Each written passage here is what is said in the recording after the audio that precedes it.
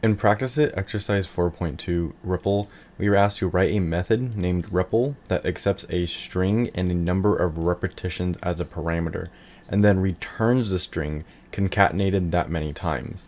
And then we are given an example on what that output would look like given our string and the number of repetitions. If our repetitions is 0 or less, an empty string will be returned.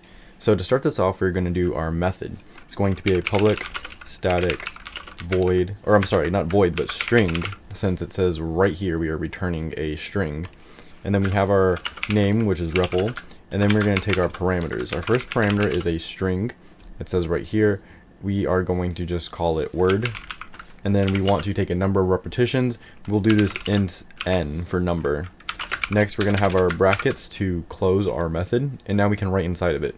So since we have a number right here that we have to go to, we're going to use a for loop.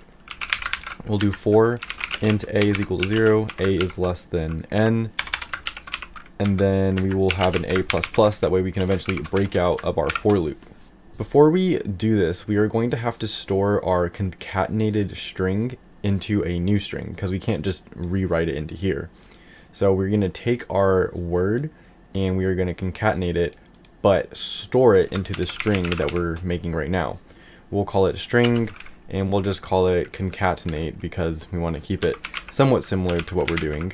So once we have our string concatenate, we're going to have as an equal sign and then just an empty string.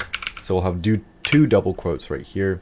And with these two double quotes, if we never make this for loop, so if our number of repetitions is 0 or less, we're not going to be in this for loop because this is how it has to run. It has to run as long as our n is greater than a.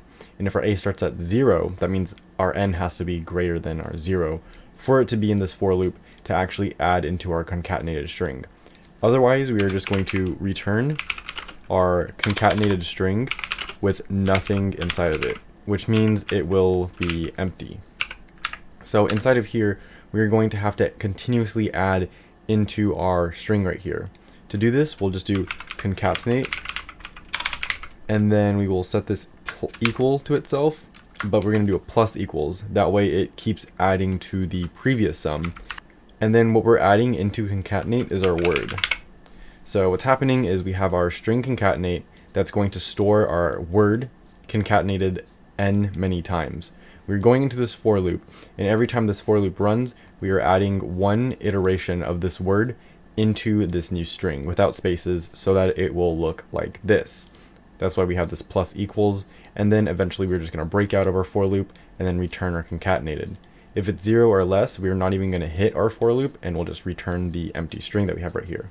We've passed all 6 tests, so this is the correct code for this problem.